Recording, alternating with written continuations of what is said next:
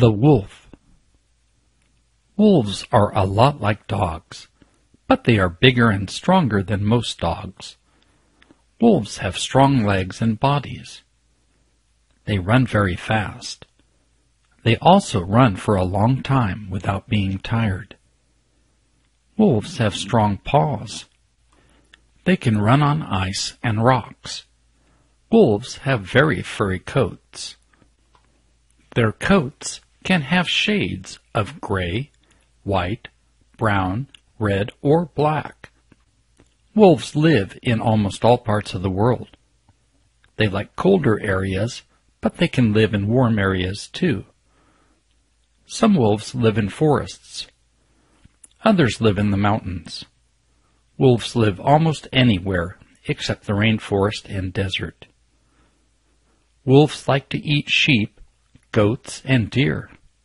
Since they are fast and strong, wolves are able to hunt prey much larger than they are. Sometimes wolves will eat small prey too. Wolf packs use strategic hunting to surround their prey and strike at the perfect time. Wolves do not chase their prey. If they cannot catch it at first, they will usually let it go.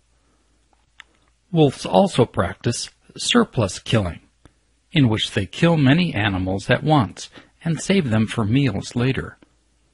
But wolves do not need to eat even for long periods of time.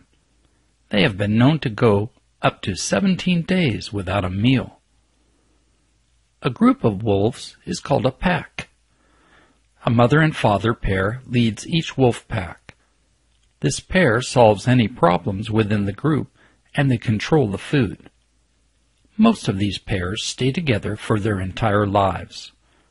They have babies, called pups, and raise them within the pack. Wolves are ranked within a pack by fighting each other. In large packs, the ranking of different wolves may change often. Packs can contain up to 20 wolves, but they most commonly consist of just 8. Wolves often howl to communicate with each other. Howling allows packs of wolves to communicate with each other because they can hear each other even through very thick forests. Sometimes wolves howl for no apparent reason. Scientists think that they may howl to bond with each other in a form of friendship. Scientists compare this type of howling to human singing. For years, wolves were hunted to protect farmers' livestock. Laws were passed to protect wolves, and these animals were reintroduced in some areas. There are now over 9,000 wolves in the United States alone. Recently, wolves were officially taken off the endangered species list.